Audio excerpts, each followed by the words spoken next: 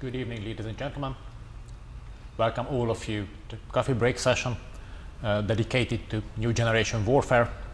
My name is András Rácz. I'm here from the Finnish Institute of International Affairs, and I have both the pleasure and the honor to share the panel with a great colleague, Elīna Lange-Ionatamišvili from the NATO Center of Excellence of Strategic Communication.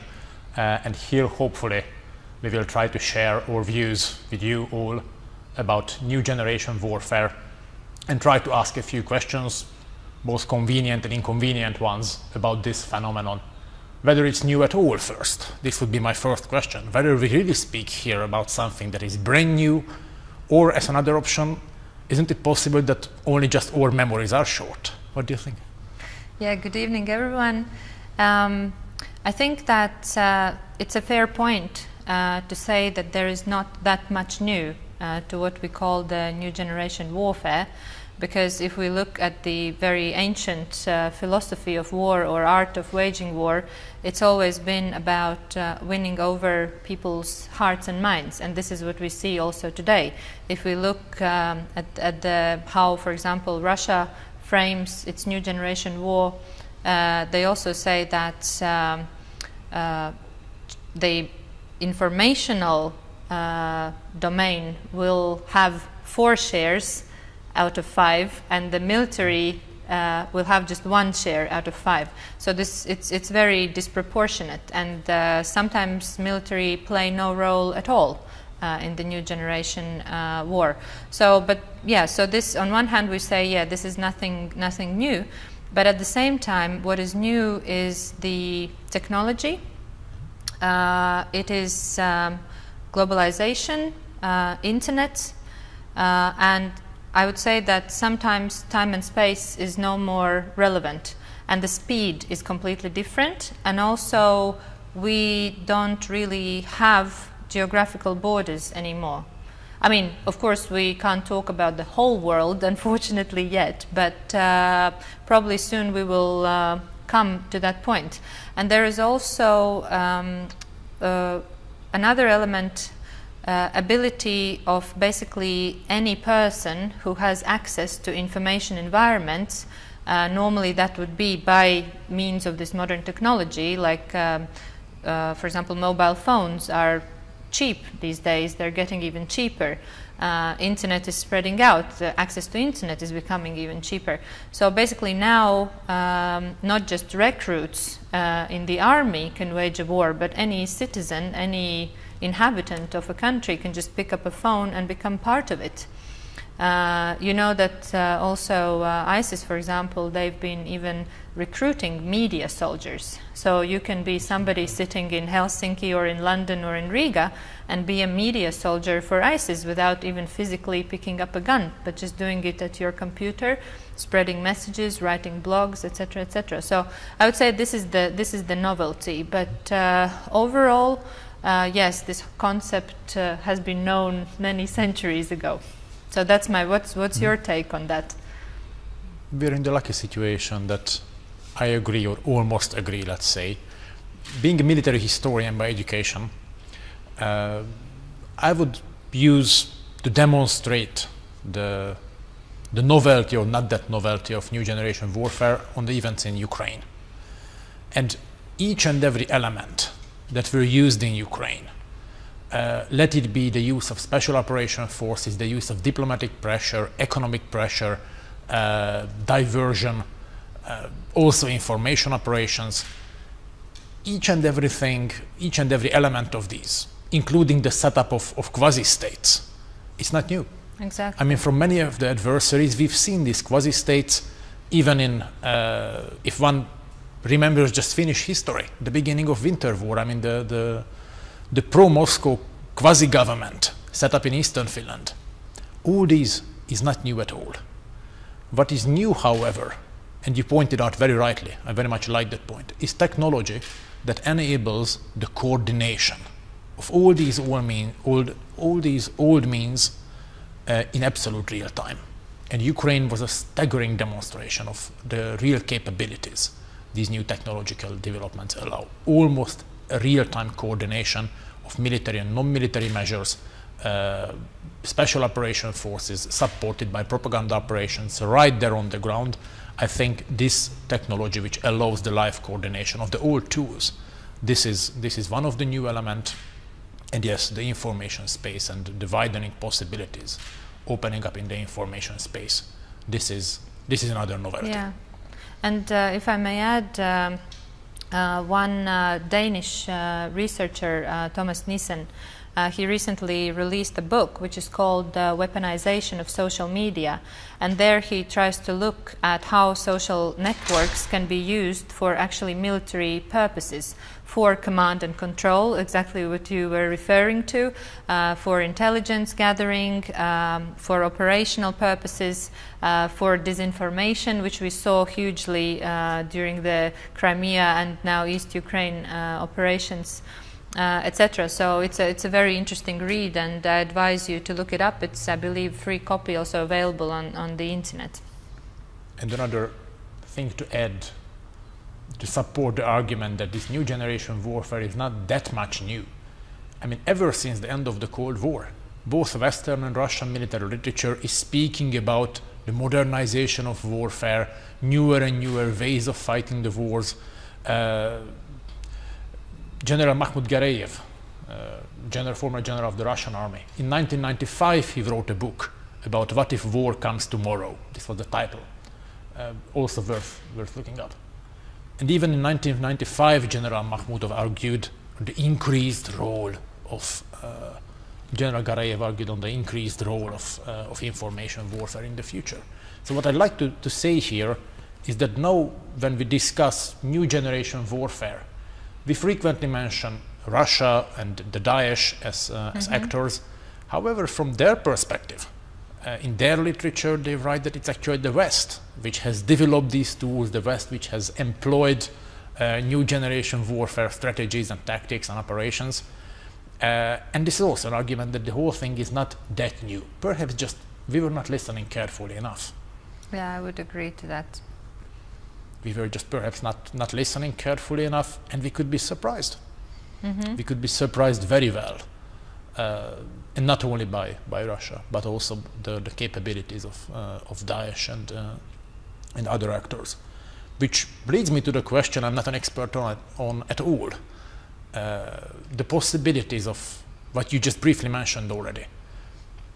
There is a lot of discussion right now in Europe about how internet and internet commenting and social media networks, all these get penetrated and used for strategic and military purposes. What's your opinion? Are there limits to these kind of operations, or what are the ways to manage them, to tackle them, or to counter them?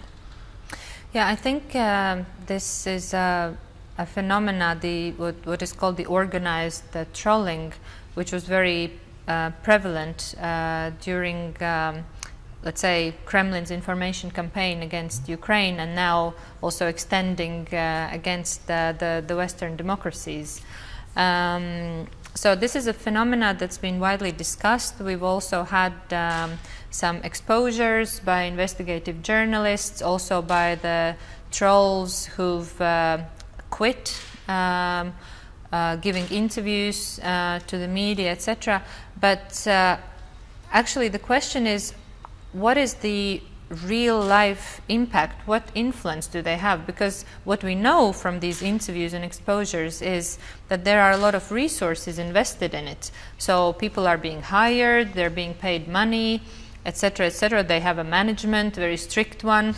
They obviously have, you know, like computers, so equipment, so it all costs money. At the same time, what is the effect? We at the center did a little research about trolling on news articles in the most popular news portals in Latvia, and we looked at both languages, Latvian and Russian.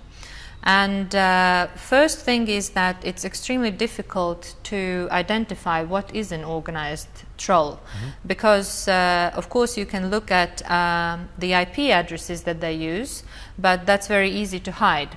So if you just use the IP identifier, then you can see that about 3% of all commentaries are like organized trolling.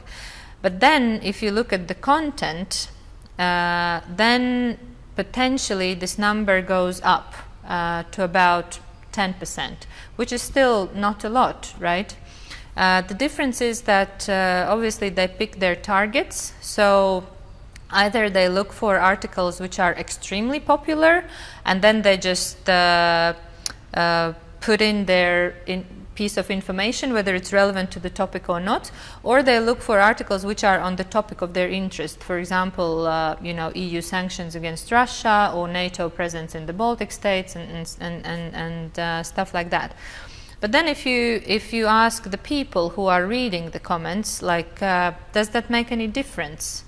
Then, although it's just a small snapshot, but the conclusion was quite interesting. Normally, people are quite aware already of the troll activity, so they don't take it particularly seriously. They normally ignore that.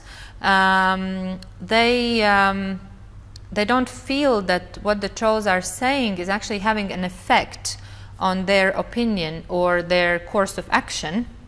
However, what the trolls do achieve, and my assumption is that potentially that is actually the aim, is to create an emotional background, a depression.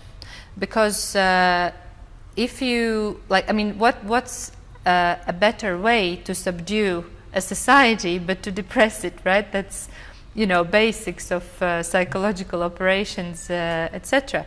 So this is what they attempt to do. Therefore, you don't just get messages that Putin is great, Russia is right, or Russia is cool. You also get messages that Latvia is a failed state, we can't manage our own economy, etc., etc., etc. So this creates depression, this creates mistrust between people and their government.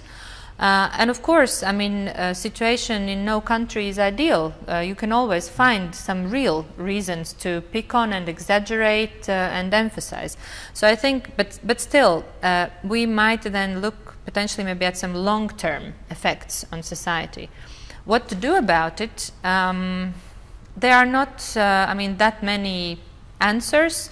The editors of portals, or for example, the management of Twitter, for example, when they fight with Daesh, etc., they already take certain measures. When they identify that those are bots spreading messages, or those are trolls spreading hate speech, which they often do, they just close those accounts, delete the comments, etc.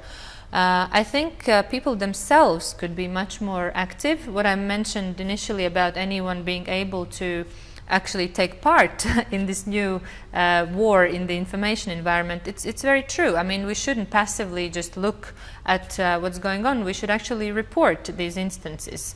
Because even on Facebook, you might not always be successful, but if you keep reporting, it might actually eventually have certain effect.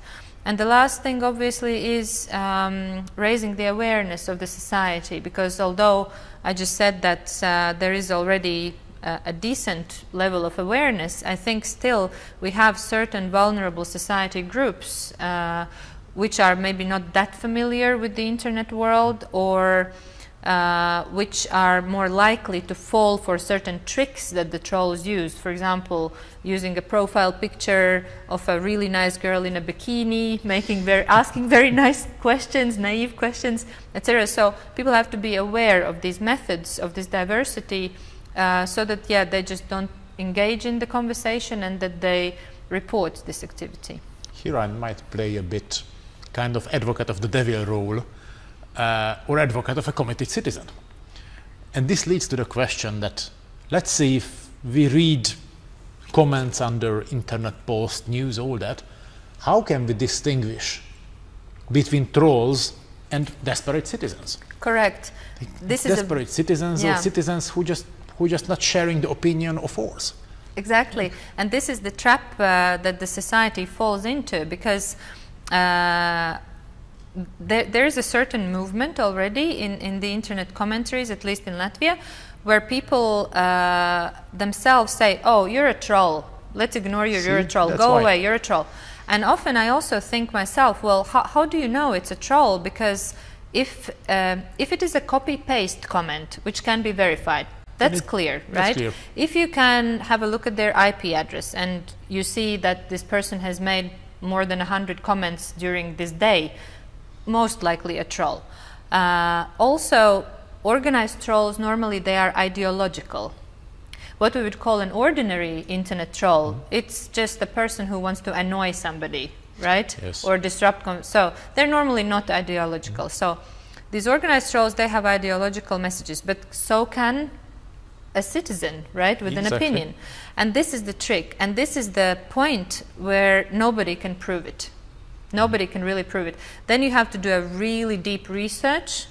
Try to see if this account is linked to any other accounts, what's the history of posts, if it's a profile on Facebook or any other, like how old is it, do they have any friends, are those friends real, etc., etc. So, but that's a huge amount of work, and no ordinary internet user will actually do it.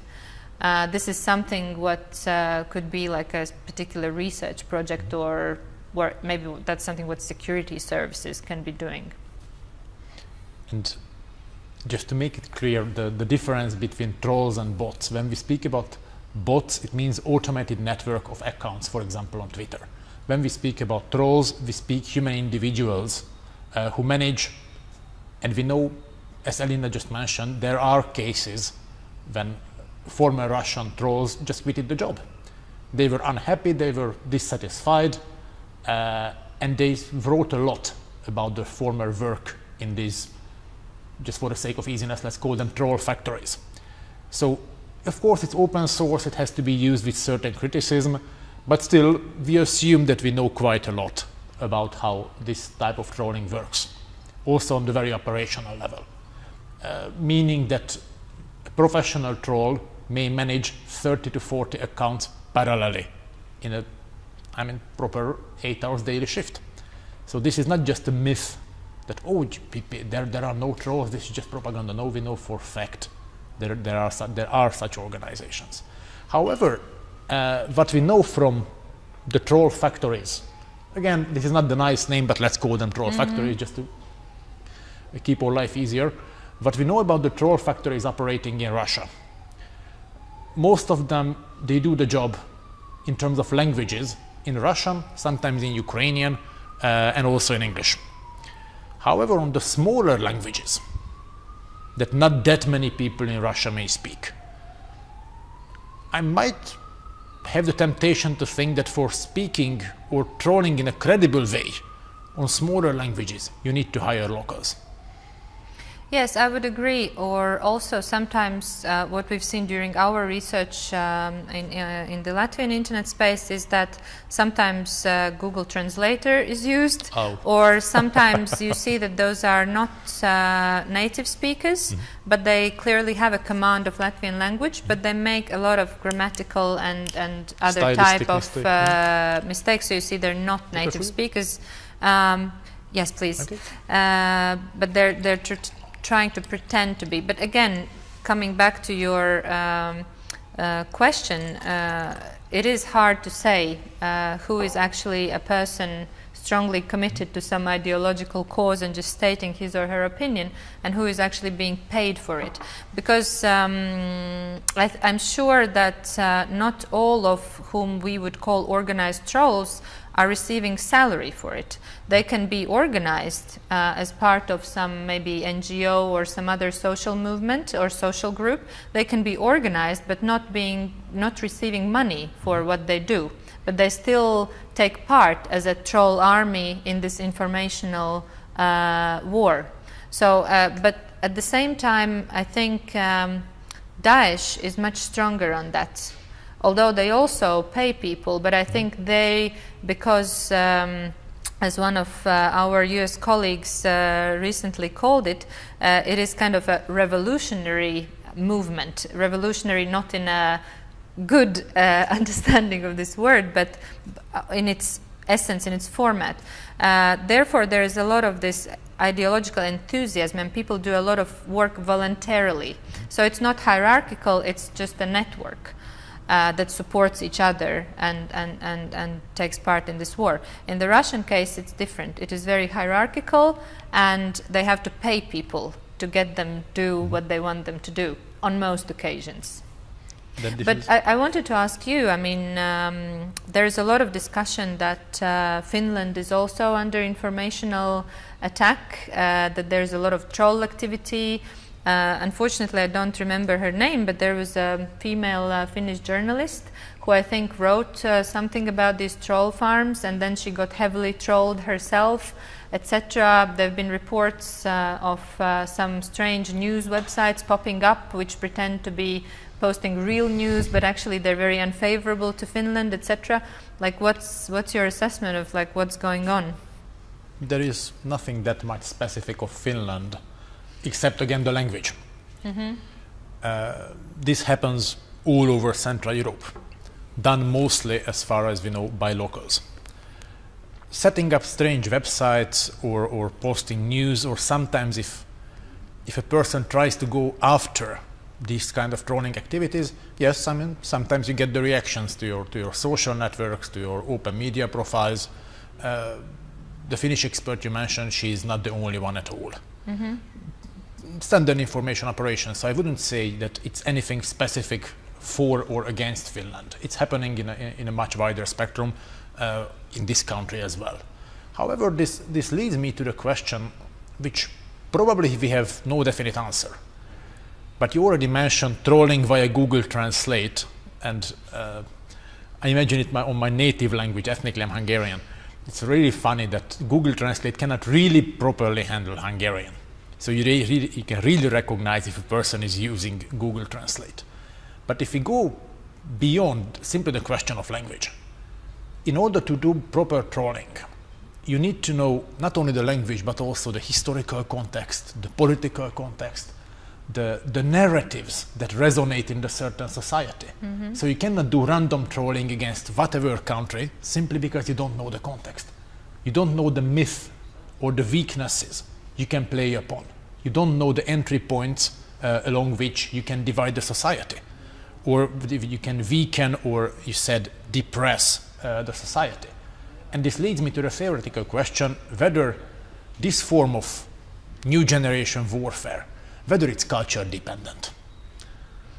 I would say that the way we are organized currently as states, as countries, I would say that definitely yes. I mean, there are certain things that would resonate beyond borders.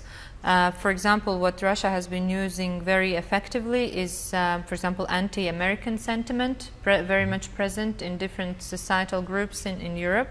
So that's not country or ethnic group specific, but of course they also have done very good job analyzing the target audiences and collecting the necessary information about social issues. So it's not just cultural, it's also about social conditions, economic problems, all sorts of vulnerabilities that we have. And the trouble is that we as democratic systems, we are very transparent, we're very open. So it's very easy to find out what's wrong, what's happening, what's current. If you look at Russia, it's very easy for them just to classify everything, or just to deny access to information, or to manipulate with information which we can receive through television or internet, because they have the control over a large part of it. So I think they're very easily exploiting this, what we find as our strength, our transparency.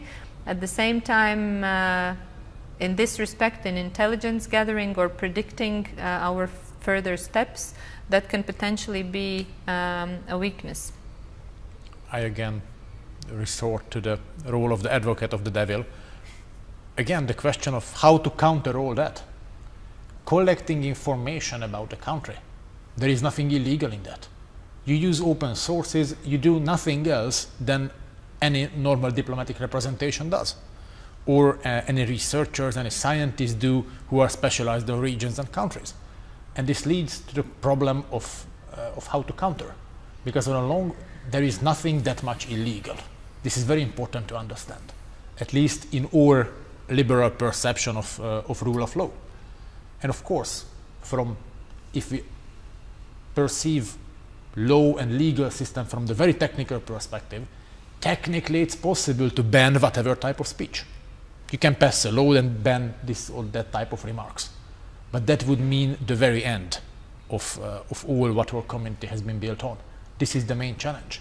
How to protect, or this is one of the main challenges, how to protect ourselves from these kind of operations while they do not violate our laws. Because hate speech is a clear case. Against hate speech, we have regulations, we can interrupt, we can take legitimate actions. But having a different opinion, it's not a crime, and shall not be a crime, I think. Yes, of course, and I think the major difference here is that during the information campaign against Ukraine and Western democracies, Russia has used a lot of what we would call black or grey propaganda. So all countries do intelligence gathering, all countries also do propaganda, but that's what we would call the white propaganda. So that's normal part of public diplomacy. So we take a positive fact, which is a real fact, so we're not lying about it, we're not faking it. It's a real positive fact about, I don't know, Finland, Latvia, Hungary, whatever. It is, let's say, our Ministry of Foreign Affairs, which puts out this information to the public, to foreign partners or the local public, and say, well, look at this, aren't we good? And it is one-sided information, so it is, in a way, propaganda, but it's a white propaganda because it's a truth. It's a fact taken out of the context, but it's a true fact, and you have a clear signature there. It is the Ministry of Foreign Affairs who's saying that. What we see in the Russian case is that either they use grey propaganda, so you can identify where this is coming from, for example, a particular TV channel or a newspaper. But at the same time, the information presented is not quite true. It's manipulated. So either it's completely fake or it's partially true, or also the source is actually not identified. So it's grey area. The worst case scenario, which we've also seen happening, is usage of black propaganda. This is something that our societies, our governments, our media would not do. Or if they do, then that would not be very ethical or illegal, is spreading blunt lies, fakes, and not showing who is the author of those. A very well-known example, I think, is referendum in Crimea. When all of a sudden these posters appeared, I don't know if you've seen those. Of course. Yeah, so I think most of you must have seen those. The two pictures of Crimean Peninsula with a Russian flag and bright future, or Crimean Peninsula on a black background with the Nazi insignia on it, and saying on 16th of March, you choose. But there's no signature of who's the author of these posters, and also the fact that, you know, if they vote pro-Ukraine, it means that they end up in the hands of Nazis. That's also a fake, so it's not true information. So there you go, and this is the difference, that when we talk about usage of propaganda, we need to distinguish there. And this is something to add, which might probably be also kind of a new phenomenon. Again, I'm not that much an expert specifically on information warfare. However, I recall not only the Crimea referendum, but also the shooting down of the Malaysian Airlines in last summer. And I remember the narratives, possible explanations popping up from various actors on the Russian side. It was very interesting to notice. Explanation number one, which popped up right after the shooting down of the Malaysian Airlines, that those were the Ukrainians with an air defense missile. Explanation number two, that popped up from one of the separatist leaders, Igor Girkin, Akastrelkov. He said right after the accident, or the shooting down, again, I mean 1 day after or something, that it was a remote-controlled airplane, already full of dead bodies, remote-controlled, led over separatist territories, then blown up there just in order to discredit Donetsk and Luhansk national republics. Narrative number three, that popped up again from Russian official source, was that Ukrainian air defense tried to shoot at Mr. Putin's airplane, which was flying not there and not then, but still, and they just made a mistake. Narrative number 4, a Ukrainian ground attack airplane that raised to the altitude it could never climb high up, and it shot down the Malaysian Airlines with automatic cannon. Narrative number 5, Ukrainian fighter airplanes using the missiles. And there were a number of other narratives. Almost all of them were actually confirmed, kind of confirmed, by Russian official sources as well. And of course, you all notice that these narratives are contradicting each other as well. Either you blame Ukrainian air defense, or you blame a Ukrainian fighter. But one would have to decide which narrative is the real one. But many of these narratives were really in conflict with each other as well. And this leads to the point, what's the strategic objective? And the new element, which caught us, I guess, pretty much off-balanced, is that while in our, let's say, white propaganda, we would try to convince the target audience about one ultimate truth. We want them to believe one particular thing. This kind of self-contradicting propaganda, including blunt lies, I mean absolute factual lies, it's not intended to make you believe in one concrete thing, but to make you not believe in anything at all. And if you stop, if you lose your beliefs in your values, you stop believing in your allies, you start questioning very fundamental values and norms of your life and your state and your politics, then you are lost. To break your ability to resist. And that's why this form of information warfare, which is aimed not just misleading you, but completely disorienting you, this is a novelty. And this is really, really dangerous, particularly because from the legal perspective, it's not that easy to counter. It's not against the law to lie. Well, maybe I shouldn't really argue with a historian. You can, why not? But I was just wondering, I think it's a fatal mistake because, you know, historians, they 100% always know all the facts and dates and everything better than you can ever know.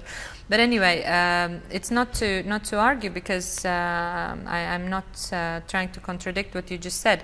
I'm just curious, like, isn't it kind of also similar to what was happening during the Cold War in terms that also the informational attacks from both sides were attempted at kind of shaking the core values that the ideological systems were built upon?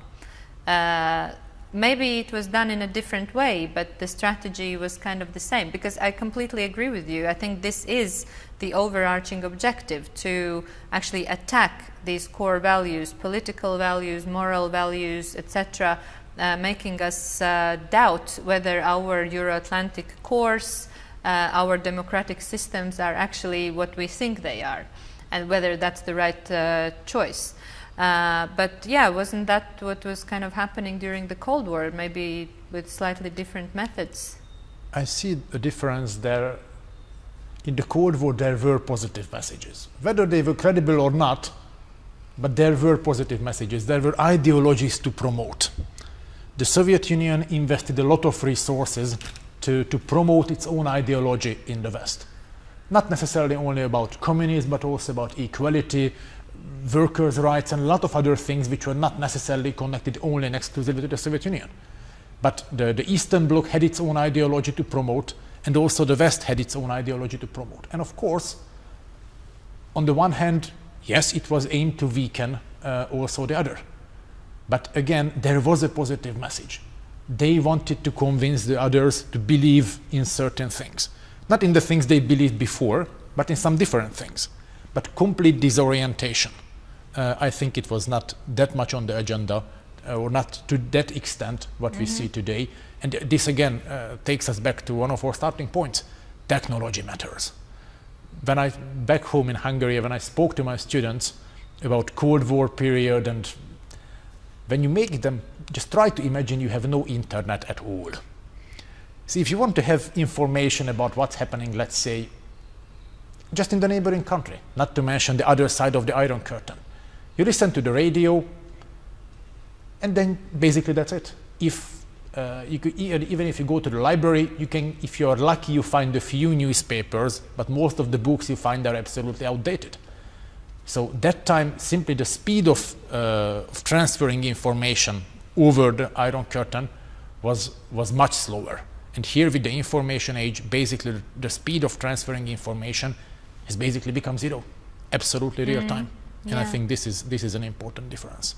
Yeah, and I want to pick up on the point about the ideologies. I think you're absolutely right, and this is also a kind of a strange phenomena that if you look at Russia, they don't have one clear ideology in the classical sense of political ideologies. They have a mix of at least 3 different approaches, which is extremely convenient because it gives them this flexibility. And this way, using this global information environment, they can very easily and quickly appeal to these very different and contradictory political, societal, cultural, etc. groups. So this is also, in a way, giving them a big advantage, which we don't really have, because we have a very clear definition of our ideology, who we are, what we stand for, and we are not trying to be that flexible with that different and contradictory audiences. Well, at least in general terms. So yeah, I think it's a very fair point. And actually, I'm very happy that we are not trying to copy the model of information warfare many of our adversaries are using, and it's not only about Russia, it's about Daesh as well. And great powers learn from each other. And I'm very sure that we could name a few other actors on the globe who are watching very carefully the information warfare experiences gained over the war in Ukraine or over the war against Daesh. And we may very well see these methods popping up on other parts of the globe as well, used by other actors, probably in a much more developed way. So this what we are talking about here is not only about the wars and conflicts we are watching today. It's also about the future. It's very unlikely that the situation would get nicer or much more moderate in these terms. I think it will get even scarier, yes, in terms of this advancing technology, because we already spoke a bit about this gathering information about your target audiences by using social media, etc. But we also have the big data. There are already a lot of commercial solutions. Some states are experimenting on analyzing the big data. But I think there will be a point where using vulnerabilities in the cyber environment, our adversaries will get access to such information that they will be able not just to, let's say, identify where to hit us, but also to predict what our societies are going to do, what our governments are going to do, etc. And that will happen at great speed and with great ease that we can't even imagine today. Which leads us back to, again, one of the starting points. In my opinion, just to wrap up shortly, what's the best defense against information warfare?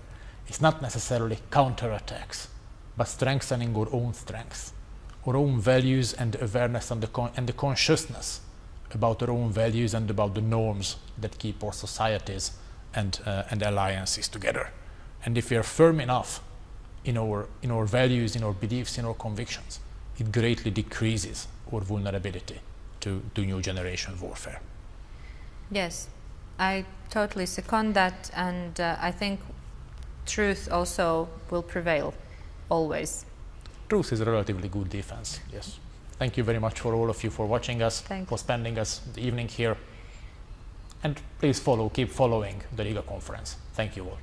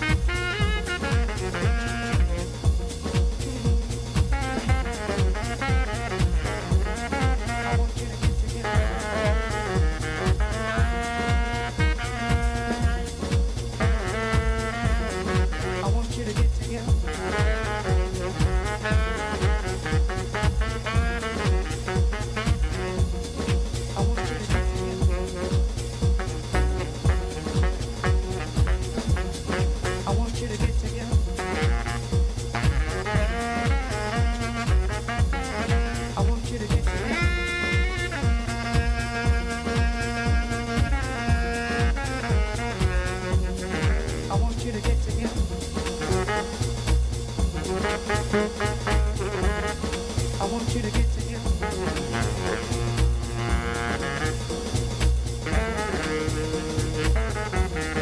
I want you to get together. Put your hands together one time. I want you to get together. I want you to get together. I want you to get together. I want you to get together.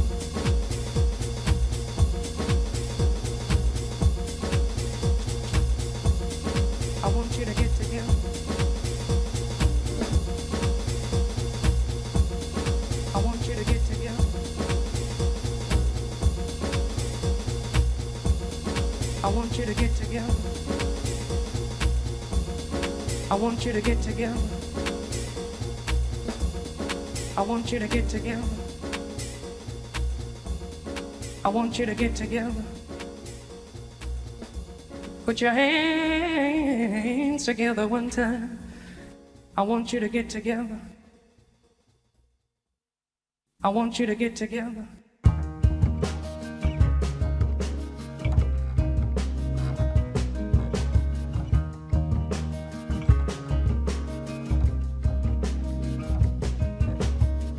Will somebody wear me to the fair?